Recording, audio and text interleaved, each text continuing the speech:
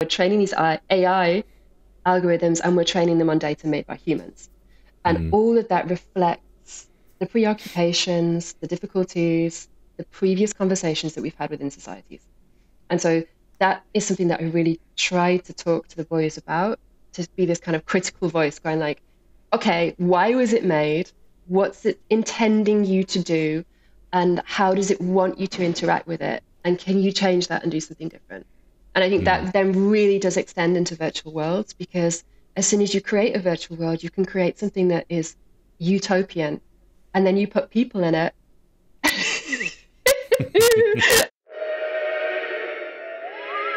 Attention, all citizens of the future. Buckle up and step into our time tunnel of imagination to join us on an extraordinary journey into the days of futures past. Remember those flying cars and space rockets, the robot maids and cities on Mars that dazzled your childhood dreams of life beyond? This, my friends, is where our adventure begins. So let's go to our guide, that excavator of the eventual, that historian of the hereafter, that recorder of retro futures, Theo Priestley. Hello and welcome to another episode of Days of Futures Past, where I get to talk with a special guest about their science fiction influences when they were a child and what visions of the future they wanted to see come true. Today I have Bay Backner, who is a Web3 producer and creator of collective virtual experiences. She is the founder and director of Meshfair, the virtual art fair for 3D, Metaverse and VR creators, and co-founder of Vuleta, an international art collective producing immersive installations in Decentraland. Bay also produces Metaverse Art Week, Decentraland Wellness Week, and Decentraland Gaming Week. Very busy. She is also the assistant professor of emerging technologies for the MA program in global entertainment and music business at Berkeley, Valencia. Bay, Hey. welcome. Thank you for having me. That's a hell of a bio. I mean, you must be very busy at the moment. Yeah, I keep forgetting about things, and then people email me and going, oh yeah, that conference you're speaking at in 2 weeks, we need a title. And I'm like, cool. So it's super nice. It's just, yeah, it's really, the world is moving so quickly, and it's trying to keep track of all that. Do you find that the whole spatial computing thing that's been kicked off by the release of the Apple Vision Pro is kind of renewed interest in virtual experiences, or has it just remained pretty much consistent all the way through? Oh no, you know what it's like? It's like just waves. So just riding these waves. So now it's the spatial internet, spatial computing wave that will last us what? Should we make a prediction? 10 months? Let's go 10 to 18 months. I think we did Metaverse Wave in about 24 months. I think that played out. So I would say these hype cycles are getting shorter, so it's like 18 months. But behind the scenes, like everyone's just working on the tech. I mean, this is the game. Like we have the hype, and behind the scenes, we're just building. It's the cliche of our space. You know, Yeah. Everyone's building. Yeah, great. And what's it like building events in Decentraland then? Because I mean, you literally pull together week-long events in a sense. You know, Wellness Week and Gaming Week. So that must take as much effort as it does for a physical event, surely. It does, and you have on the top of that the layers of code. So a lot of it is about working out what's possible at any given moment. And I work with teams of creators. So, for example, for Wellness Week, I had 16 different teams of creators building, which means that I sort of have to be the central point of knowing what's possible and also lending a hand with the code on that as well. Because that's the joy of doing any kind of virtual reality or metaverse installation right now, is that everyone's pushing. So it's about trying to push what we can do as far as we can with the tools that we have available. And also having humans involved in that is the thing that coders kind of don't expect. So you have this pull between what's possible, what people expect, what the participants, how great they want to collaborate. I mean, you probably know that Decentraland has a DAO as well. So our community is hugely active and engaged in what we do in terms of the festivals and events. So it's a lot like Burning Man, that you have people contributing, people coming together, and then on top of that, you have layers of code and glitches and unexpected things that then you need to quickly scramble and kind of get technical to resolve. It's super fun, but also draws on both sides, humans and code. When you mention hype cycles, obviously Web3 and the metaverse went through its own sort of hype cycle in a sense. You know, like you say, you know, and the Web3 world seems to come in waves every 4 years, along with the crypto side. I mean, do you still believe in that kind of sort of future of the, you know, of a decentralized internet and what the kind of sort of shape it's, you know, the shape it's in now?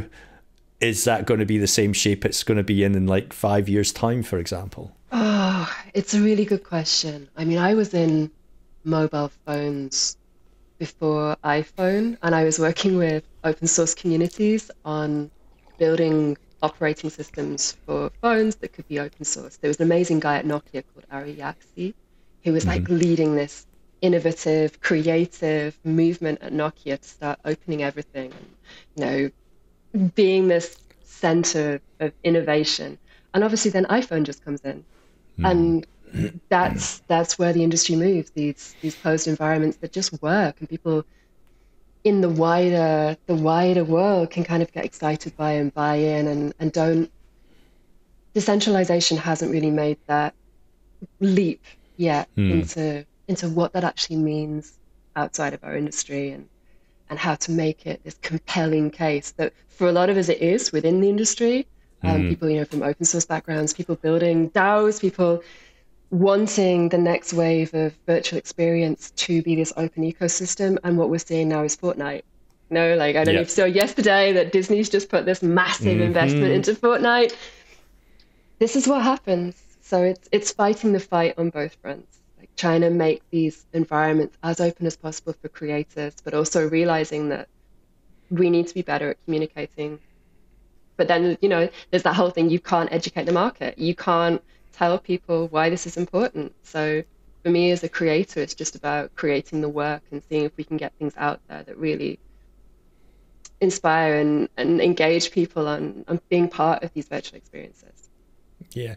That project at Nokia then, or the work that was that part of like the Symbian OS that they had? Yeah. So there was like these incredible people, like there was something called what are they called, Access, that were a completely open source operating system. There was that open source phone called Neo, and there was this team who were like just building this whole open source phone.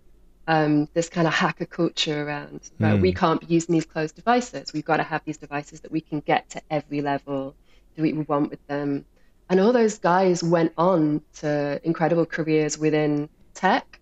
So that's the kind of positive of all that. I know that the people that I work with now are some of the most inspiring, engaged people working in VR and virtual realities and immersive experience, spatial computing, whatever you want to call it at any point. But these are, you know, there's this whole wave of people coming through that, you know, it's just a really inspiring place to hang out and start hacking. Do you think then it's not going to be us that's going to, I mean, we can kick off, you know, our generations can kick off the kind of, you know, the move to decentralization and almost recapturing what the web was right at the start, which was free and open. And it's really for the next generation, like Gen Z and Gen Alpha, to sort of take forward, because you can almost see that there's a cultural backlash in terms of everything that's been pushed towards digital and renting and no ownership. And now even sort of Gen Z and Gen Alpha are starting to look back and go, well, hang on a minute, I quite liked having physical objects and maybe I want to actually take control again. And this could help with some of the decentralization aspects, because like you say, you know, we've got Apple, and that's a very closed walled garden ecosystem. I've always said that Epic Games is another closed ecosystem in itself. Yeah, even though, you know, Tim Sweeney makes lots of noise around Apple is bad and Epic is good, and want to make it as open as possible. But the thing is, it's open within its own ecosystem, and they own the whole ecosystem. And like you say, Disney has now pushed 1.5 billion, I think, into obviously creating experiences in Fortnite, but that's not going to be an open system at all by any means. No. I got my students like literally this week. So we did realities yesterday, and I teach on the MA program. So most come from the music industry. So this week, we have teams of 2 people, each going into each metaverse environment to evaluate, can we actually create that? So like we've got a Fortnite team, we've got a Decentraland team, we've got a Sandbox team, we've got a Hyperfi, spatial, old school, and we've got like, different Nifty Island, which has recently come in, and like a lot of people are migrating to Nifty Island. Like these spaces of going, yeah, can we create there first? And then secondly, can we monetize our creativity in that space? Like, can we actually start being paid as creatives for what we're producing without being one of these huge studios? And that's what Web3 decentralized in the first place. It's like, you don't have to have a huge studio. You can start selling and promoting your work to that kind of 1,000 true fans trope. You know, the whole thing that we kind of all bought into at the beginning of Web3. And now with virtual environments, we have to have that same conversation. And I think you're right that the next generations are kind of going to see this at some point, because my sons now invest so much in Fortnite. You know, they have their reality in Fortnite, they have their skins, they have their battle passes. And when I show them Decentraland, they kind of get really excited because they're like, Mum, can I make a skin then? It's like, yeah, you totally can. Okay, so if I make a skin, can I sell it? Yeah, you can. Like, okay, well, I want to do that one. That sounds cooler. I don't have to just buy things that are already in the shop. I can start making, and I can start selling stuff. I can start connecting with other creators. But that's how they're seeing it play out in our house. Yeah. That's not the conversation that's happening with most Fortnite users who are like, yeah, cool, we've got the next skin coming out, and Kid Leroy is doing a new concert, and I can get it.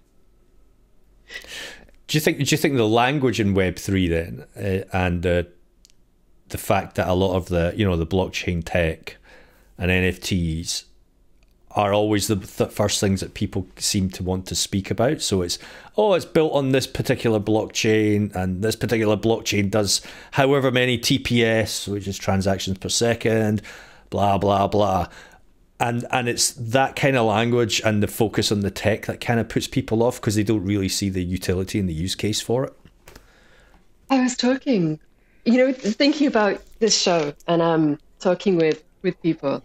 I think we got put off a lot in the 90s by films about hacking, because the narrative around Web3 is that it's hackers and that your wallet is going to get stolen. And I was teaching realities yesterday, and the course director was like, oh God, it's like that Sandra Bullock film where she gets her identity stolen. Yes, that. And so it's understanding that we've grown up with these tropes of the internet is a dangerous, crazy place. And that if we invest too much of ourselves in this reality, then someone's going to come in, duplicate our identity, become us. This sense that it's not safe. And my kids definitely don't have that. They were showing me, Roblox. I was playing Doors the other day in Roblox, and there's just loads of people in the entrance foyer.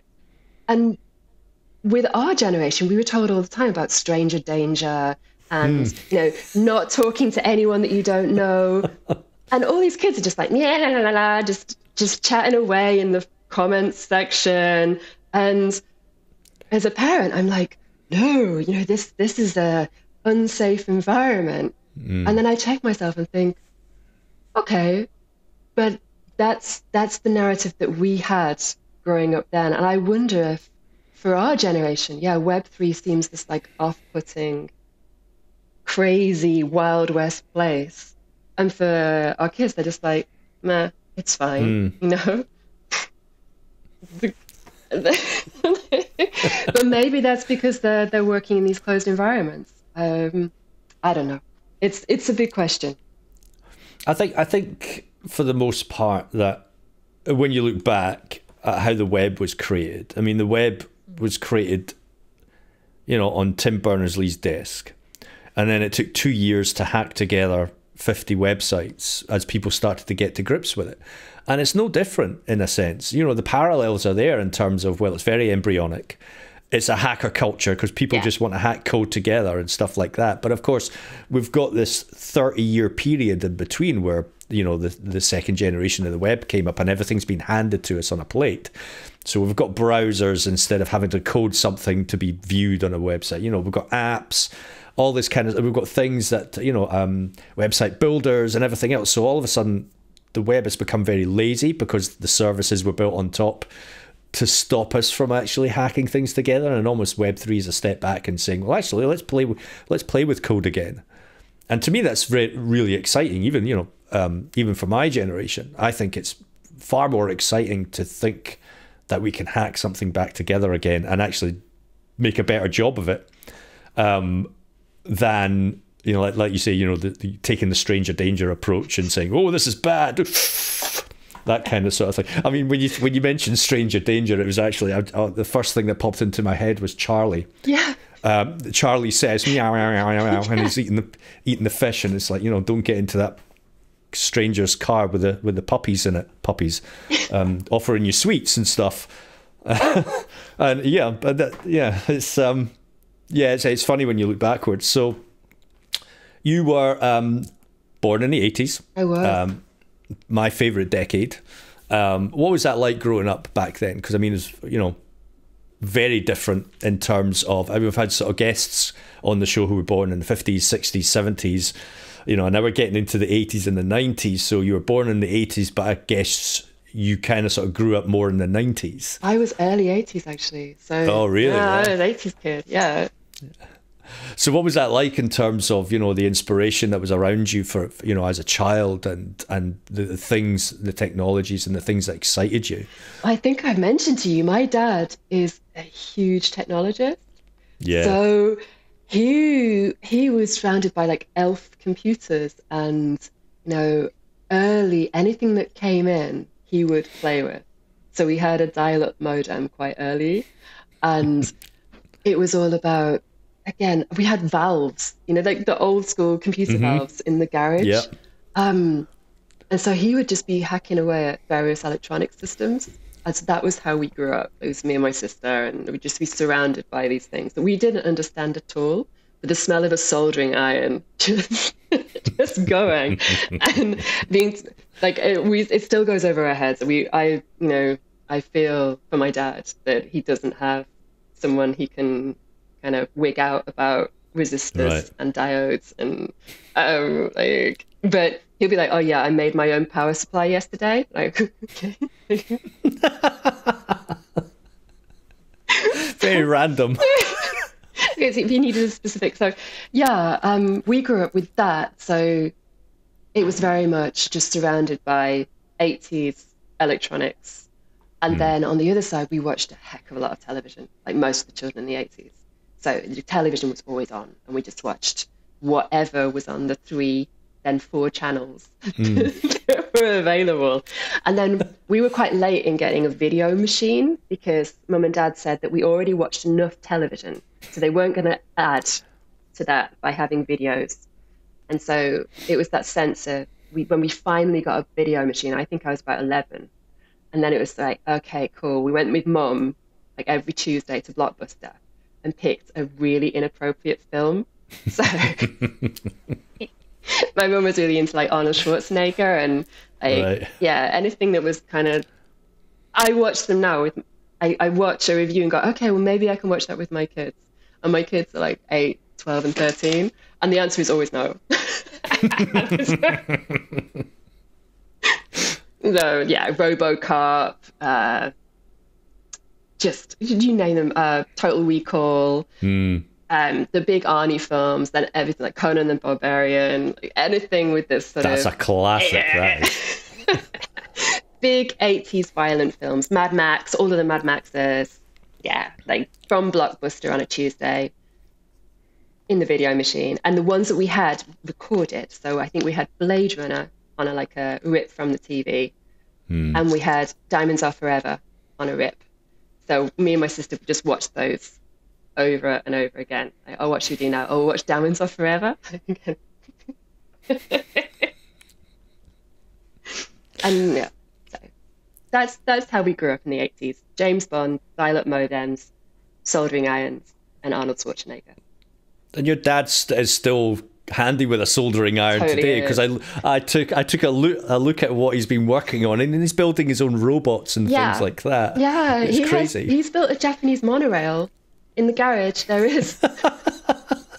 As you do. Yeah, there's a Japanese monorail, and it has helicopters that actually fly over it, and and he does all the electronic systems himself. So in the shed there is a working railway inspired by the West Clay Railway, which is an actually Irish railway, and he's coded all the trains to make the specific noises that the trains make as they pass each other, and you can code each train independently. Yeah, he's wild. I think the closest I've ever seen in film to my dad is the robot maker in Blade Runner.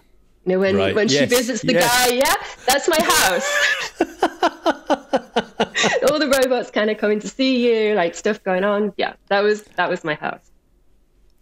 So you mentioned actually one of my favorite cartoons as a serious influence, which is Ulysses 31. Totally. And for anyone who doesn't know, Ulysses 31 was a 1980s era French cartoon of Greek mythology set in space. I mean, you just couldn't get any wilder. And you know, Ulysses himself was essentially like a ginger-haired space Jesus with jetpacks and a laser sword. And a interesting fact is that we tried to secure the IP for this to make a video game based on Ulysses 31, but we found out that it's almost stuck in IP hell because the original creators sold it on, as you do with IP every now and again. You kind of sell it on, and large corporation that has lots of children's cartoons and children's TV programs now owns it, but it's essentially locked away in a vault that nobody can touch because they just don't want anyone to touch it. But Ulysses 31 was just absolutely fantastic. I mean, it just really was, I don't know, hippies in space in a sense. He was a real space hippie Jesus taking on the Greek myth. I mean, what was it about that particular cartoon that really kind of sort of caught your eye? I was obsessed by it. It was my absolute favourite thing for ages. That and Cities of Gold, the two. Right? Okay, right. Yeah. I think when I look back on it now and go, okay. So there's this, for anyone that hasn't watched it, there are Telemachus and Ulysses, the two main characters, the two protagonists. And then you have this fragile blue girl space alien that they have to rescue in the first place. And then they kind of take her along with them for some reason.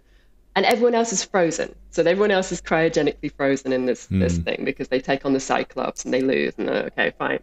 And they just fly around. And the computer in the spaceship is a lady as well. So they have this talking lady computer that basically tells them off and goes, what should I do next? And then talking Jesus goes, okay, give me this readout. And she goes, okay. And then they fly to different places, have battles with sirens and other Greek mythology things. And then meanwhile, there's a comedy robot. No, the robot who eats nuts. And I was fascinated with that. There's this mechanical robot who eats nuts. And for some reason, they bring him along. He's the pet of Telemachus, and they all have adventures together. As you do. It's...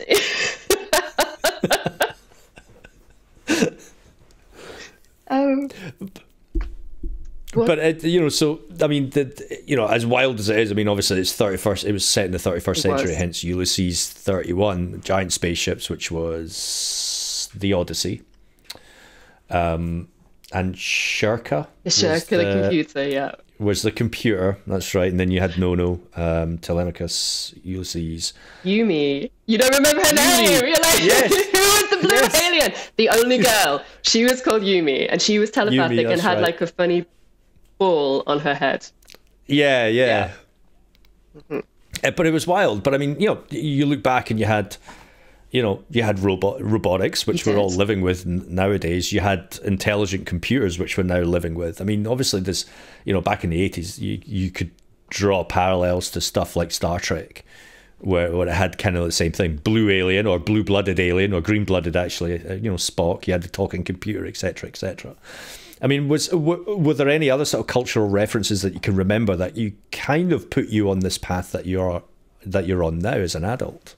Oh, I think it's that sense of escapism. I remember watching Daryl. Do you remember Daryl? Yes. Daryl. So he was this robotic, genetically engineered boy that didn't realize that he wasn't real, and that had a huge impact on this kind of 80s alienation films for children. Similar with Flight of the Navigator. Like, I think that's probably come up for you quite a few times, with this sense of going out on your own, doing something that's like creating your own reality and being something different, being an outsider. I think that's probably a big, for a lot of us working in, like, I work in a really diverse community in terms of who a lot of the people I collaborate with, I only know as avatars. So I have, relationships with people that I've only met in avatar form. A lot of us talk about the sense of, when we were doing Wellness Week, I was having conversations about virtual identity. And for a lot of people in this space, virtual identity is actually more significant for them in terms of their own sense of self as real life identity. And I think a lot of that's something that really fascinates me about this space. And I think a lot of it comes from these ideas of outsiderhood, what is real, what is created, what is constructed. I was hugely into fantasy films like Labyrinth, Neverending Story, where you're going into these different worlds and you're not really sure what is constructed, what is real, what is in your imagination, what is actually physically existing in the outside world.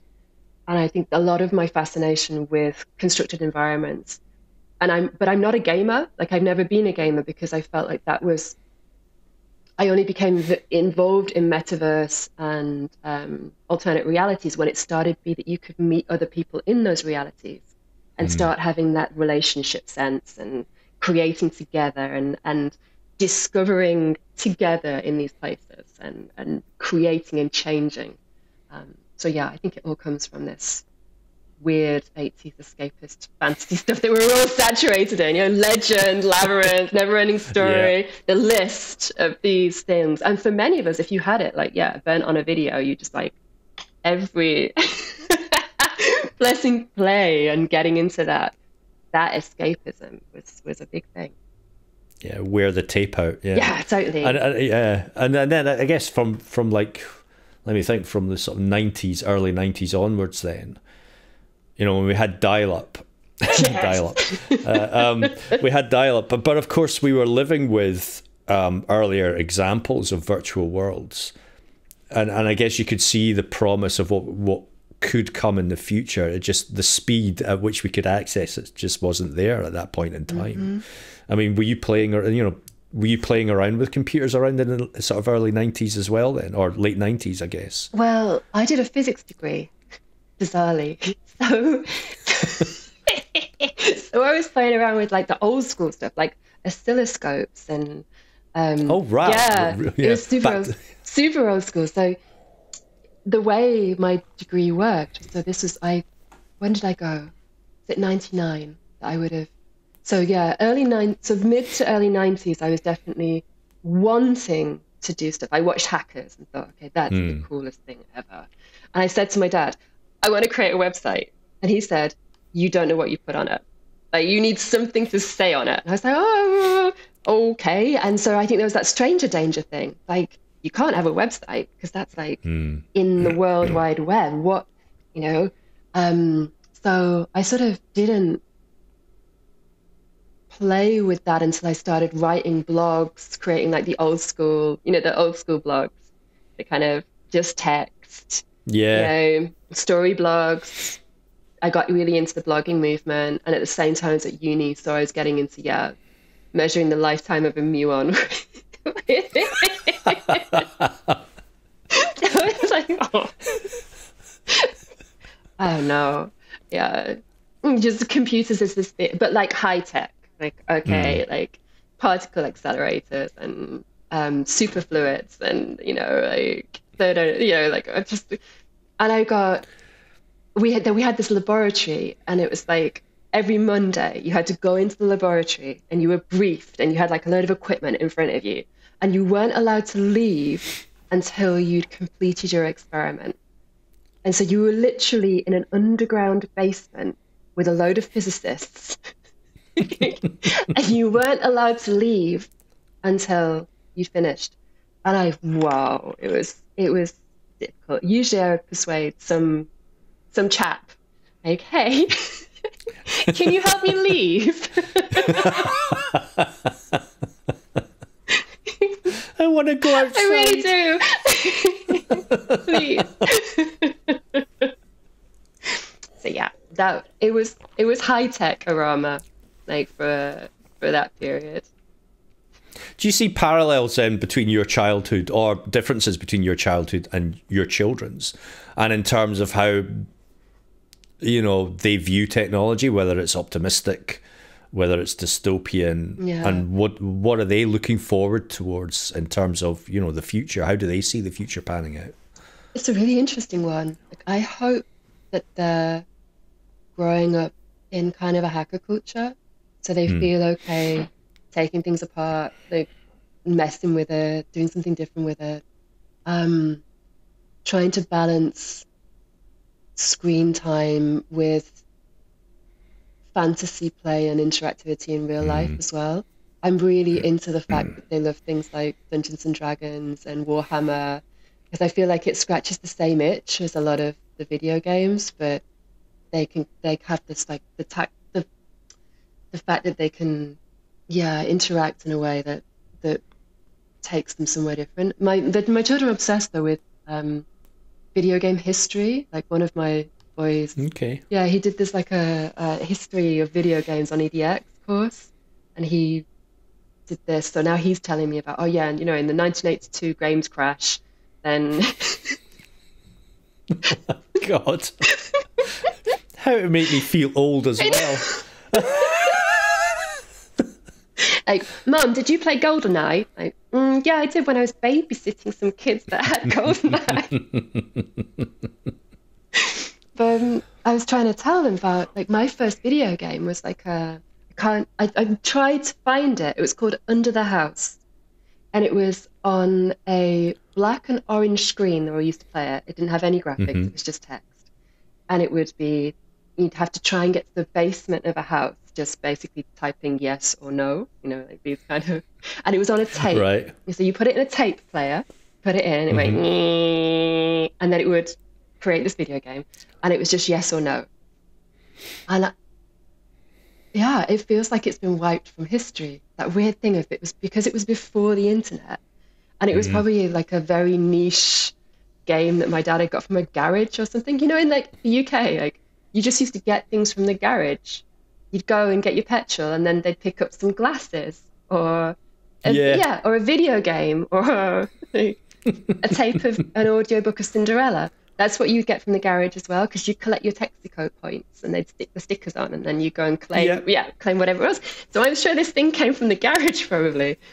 So who knows? But it was really embedded in my, I think, early consciousness of this being something you could create, that this thing was weaving a story just by you going, yes, no.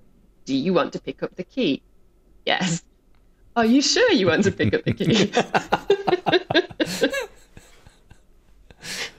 That's almost like the fighting fantasy books where you would turn to page something, but I would always keep like a finger on the last page before, just in case it ended up being the wrong choice. Of course.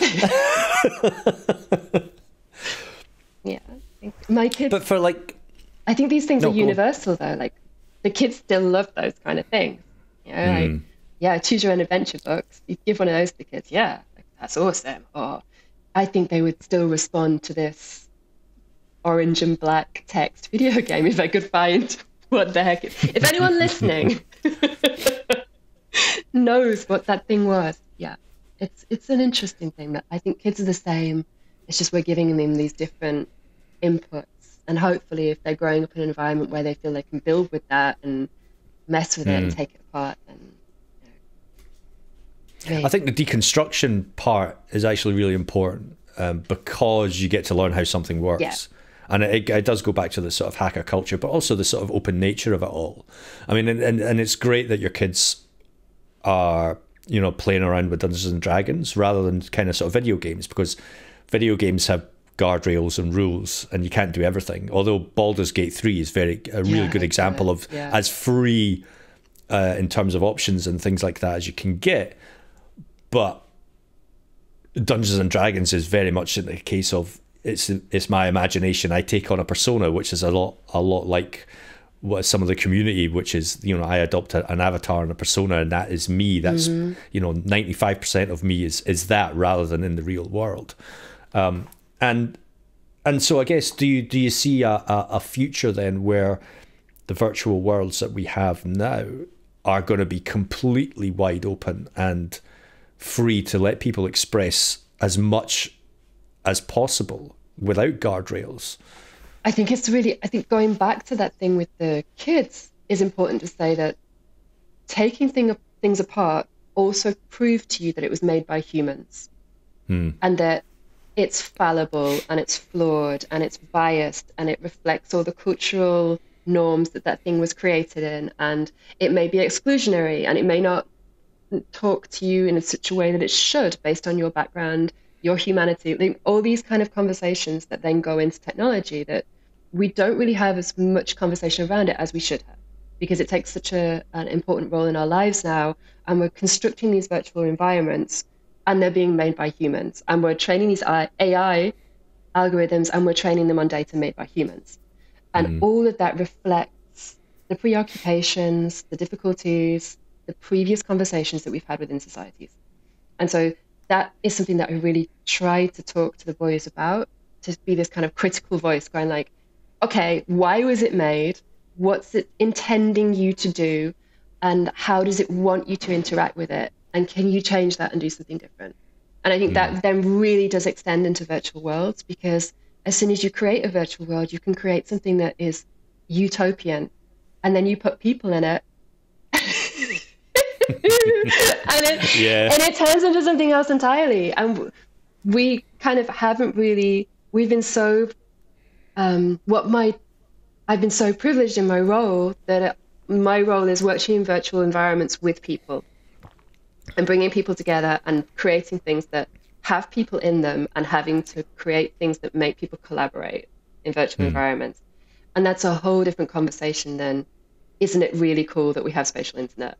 Like, you know, isn't it really cool that we can render a perfect 3D world? Yes, absolutely, that's super cool. Now what happens when we bring people from all over the world, from hugely different backgrounds, with hugely different life experiences, of hugely different ages, which is something we don't really talk about enough online. That not only because, you know, there's that thing about age appropriate content, but also because we read comments like they're written by someone our age. That's just how we interact with interaction. We kind of, in our everyday lives, usually are just talking to people kind of in our own demographic and bubble. We don't have a serious conversation with a 6-year-old. Whereas online, that person that we're talking to literally could be 6. And we have no idea. And it sounds like a really silly example, but it does happen now in virtual environments. And we don't have, we haven't really learned how to do that. So much of our communication is nonverbal, the assumptions we make with people when we see them, when we see their faces, when we impose kind of our prejudices, yes, but it also gives us a lot of cues in how to relate to that person, and our expectations of them, and how much to take it seriously on a reflection of ourselves as well. And then virtual environments come in and go, boom, you have none of that. Yeah. You have to start from scratch and decide how you're going to take every single interaction in that environment. And it's wild. It's going to be, all of these conversations are ahead of us. Are we improving or making matters worse when we actually add in AI on top of all of that as well? Oh, I don't know. Like, that's that question about technology, isn't it? Is it leading to a utopian future? Is it leading to a dystopian future? And I'd say it's like everything we talk about when it comes to humans. It's grey. Like, just like Scottish weather. Yeah, you go either way. We can, yeah, I mean, it's going to be really interesting in terms of our perception of reality. If we are within virtual environments, like the thing that really struck me about the spatial computing, all the analysis that's come out over the last 3 days about spatial computing, is that this innovation called pass-through, that we're thinking that we're looking at the reality, that we think that is light waves coming from a table and hitting our eyeballs. And it's not. This is a digital rendering of the reality ahead of us. And so we as humans can then play in any way we want with that reality. And we have no sense that it isn't reality unless we physically take off that mask. Because all of the cues that coming into that are telling us that that is reality, because we think it's a window. And when it's a 3D dinosaur and a butterfly that's landing on our finger, we can kind of know that's not real. But if I see someone just wearing a dress, I'm not going to be double checking myself. Is that dress really real? Is that person wearing something that's real right now? I'm probably never going to make that check. Or is that table blue? Is it pink? And so we have this huge now wave of interplay between reality that can take us somewhere unimaginable in terms of our relationship with the thing that we see in front of our eyes. That literal visual connection with something, that interface is now shaping in any way it chooses. Yeah, I think as that kind of form factor becomes smaller and lighter and more transportable, I mean, I've seen videos of people wearing the Vision Pro out in the streets, and it just looks, frankly, absolutely weird and silly. But you can understand it might get to a point where we'll wear glasses or even contacts when it even gets right down to that level, and we figure out battery life, etc. And I can't remember if I actually wrote this in a blog post, but I remember thinking to myself, you and I could wear glasses. And we're walking along the street, and my perception of reality will be shaped by whatever filters and whatever algorithms I have on me. And you'll have the same. But if I look at you, you could actually have a filter that completely represents something different as you. Like you say, you could be wearing different clothes, your hairstyle could be different. You could actually be a completely rendered avatar. Yeah, it could be AI. You could be an AI, and your identity is almost masked and protected unless I decide to take off my glasses. And that's quite a weird future to think about, because, like you say, nothing that we perceive can be real. And it's almost, we're getting to that stage with information, just on social media and networks, where it's just like, I don't know whether this is to trust this or not. There's no source. I can't fathom it out because it's all deep faked. Yeah. And yet we could be wandering about in the next sort of 10 years with completely deep faked all around us, which is kind of scary.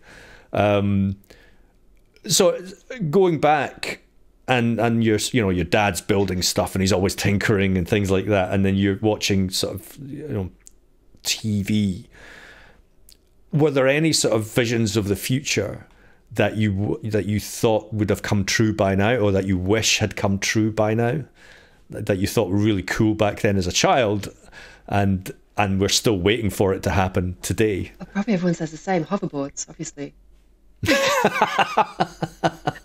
Totally impractical as well, but where are the hoverboards? We're like we should. We were promised hoverboards definitely by 2024. Yeah, ridiculous that we don't have hoverboards. We have those rubbish... hoverboards and flying cars are usually the ones that everybody seems to gravitate towards. Yeah, we have those rubbish patinettis. I don't know if they've taken off in England as much, but they're like motorized scooters. Like, right, yeah, we've got a few things here, yeah. I would be totally cool with that. Same. No, if they were hovering, bring it on. So that. Also, I don't know if you remember Gem. There was a cartoon, like he was Gem in the holograms. So it was like a rock star woman that could kind of transform her look just by going, and it would go shoo, and you could be, you wouldn't have to do. It probably doesn't affect the majority of our listeners, but the annoyance of having to do your makeup every morning. In Blade Runner, they had a thing that come across your face and it goes shh, and it would do your makeup for you. It was like a visor. And then Gem in the hologram, she'd go like this, and it would just go shh, and you'd be done. I feel like this would be a technical advance for humanity if we had the ability to do that. Actually, it reminds me of the you remember when you were talking about RoboCop and Total Recall, the girl, the receptionist in the recall center actually had nails, and she would tap them, and the nails would change color. Awesome, yes. Rather than having to paint them, which was great. So hoverboards and flying devices, cars. Yeah, hoverboards. Yeah, well, that's it. And makeup systems that would just sort it for you every morning. It would like assess your face shape. We have it in filters now. Like you can do it in filters, but it would actually do it in real life. Would go, you have an oval face. You would look good with a elongated cat eye. Let me do it for you. Yeah, that's what we want. So holograms then, do you think that we're going to get to a point in a kind of sort of science fiction future where holograms are going to overtake like spatial computing in a sense, because they kind of remove the whole sense of having to wear something, or the technology becomes more invisible? I think that's the big competition right now, isn't it? Whether we are going to be using wearables or whether we're going to have this sense of these things being within our external reality. I would much rather go for holograms and still have the external reality around that. And I feel like maybe our interaction with the world would be a little bit more fluid and predictable with that reality. Yeah. I don't know if it's going to happen though. I think probably the water goes down the easiest way down the hill, and I think maybe Apple's kind of put a flag for this sense of wearable technologies. Everyone's kind of, as you say, looking to see, can they become more like glasses? Can we push them towards something that doesn't seem as hefty? But as everyone said, I don't know if did you see the Casey Neistat review of the it's really good. Have a watch. But that similar thing of going in as a skeptic and then seeing what the potential is for this tech and feeling, okay, there's something here. This is going to be the pathway that we're all going to be taken on if we choose. So that's one view of science fiction becoming a reality in a sense. We've seen lots of I've read lots of books where, and you've got Snow Crash and everything else, which has obviously led to the metaverse and things. And these are starting to come to fruition as technology always it's finally catching up and allowing us to build those worlds. So talking about building of worlds, what are you building next? Oh, I'm doing Meshfair. So I have 30 international artists, many of whom are award winners in VR and 3D installation, are all coming together in March, and 30 of them, I give them all a 12 by 12 meter floating white cube as kind of the joke on the white cube gallery. And so there will be these 30 white cubes floating in a plaza, and in each artist has the freedom to create any immersive experience that they choose. And I love it.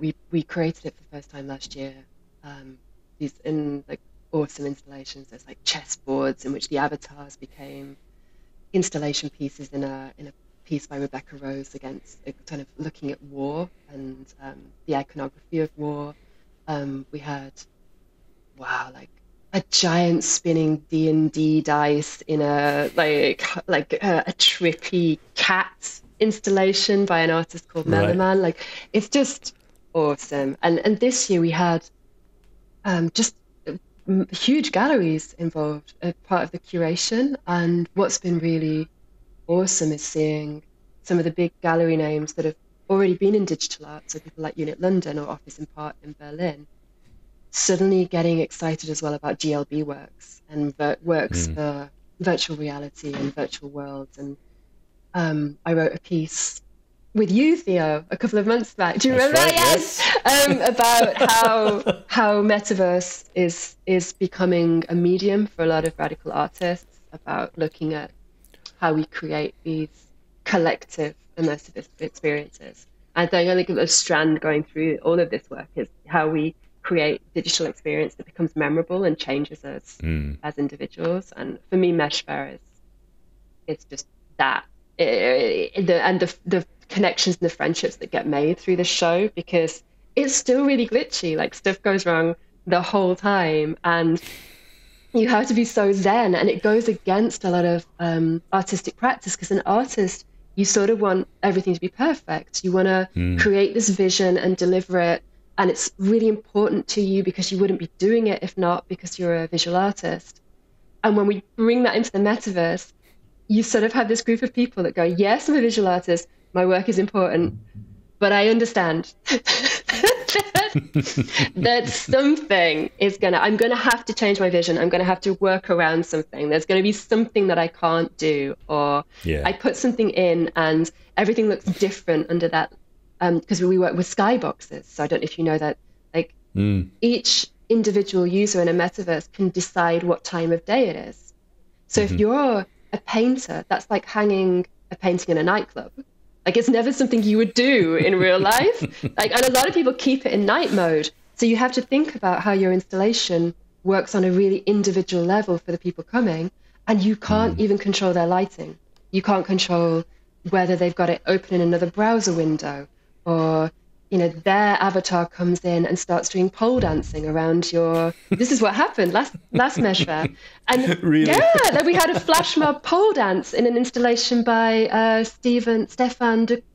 I'm going to get his last name wrong, so I'm just going to say his Twitter shortening, which is Stefan Duck. And yeah, so we just had a flash mob pole dance because the avatars start interacting with the creativity in the space, and you either love that and go, yeah, this is the future of engagement within these installation pieces, or you go, that's not something I can take on. Where can we find out more about Meshfair and more about what you do and where to find you? Meshfair.com. So just go one word, mesh, like a mesh, fair, like a fair, and then .com. And so I haven't yet got all the artists announced on there. We announced the artists that are participating this week, this year, this Monday gone. So I need to quickly get them on the website.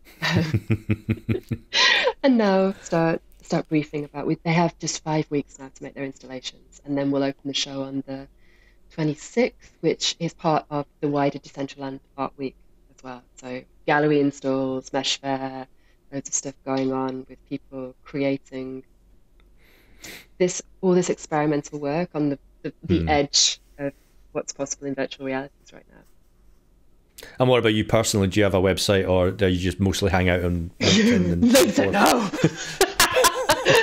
no. Darling, I mostly hang out in Decentraland. So yeah, Discord, you can find me so baybackner.com if you want to find the official kind of stuff, or LinkedIn, Bay Backner, or if you search for Bay on any of the forums, in Decentraland, Mona, I'll be there. So yeah. Okay. Bay, it's been an absolute pleasure having on board for this podcast. Thank you very much for joining. Thank you so much for asking me about Ulysses 31. No, and we have to get your dad in as well at some Dad point. Would be amazing. I want to sort of see all the especially if he's going to be in his workshop, and I want to see him like, he could build a robot while he's on the podcast. You totally could. Oh dear. Bay, thank you very much indeed for this. This has been great. Thank you. Thank you for having me on. It's been a pleasure. That's it for another podcast of Days of Futures Past. Please join me next time for another guest who wants to talk about science fiction, the visions of the future that they saw as a child, and maybe Bay's dad can come on the next show and build us a robot in real time. Until next time, thank you. This is Days of Futures Past, signing off, when we'll once again peel back the curtain on more lost futures. Stay tuned, and remember, the future may be here, but the past never fades. Until next time. Days of Futures Past was brought to you by Theo Priestley, keynote speaker, author, and retrofuturist. If you'd like to appear as a guest and reminisce about futures gone by, get in touch. I've been your radio host, Andrew Helbig. Goodbye for now.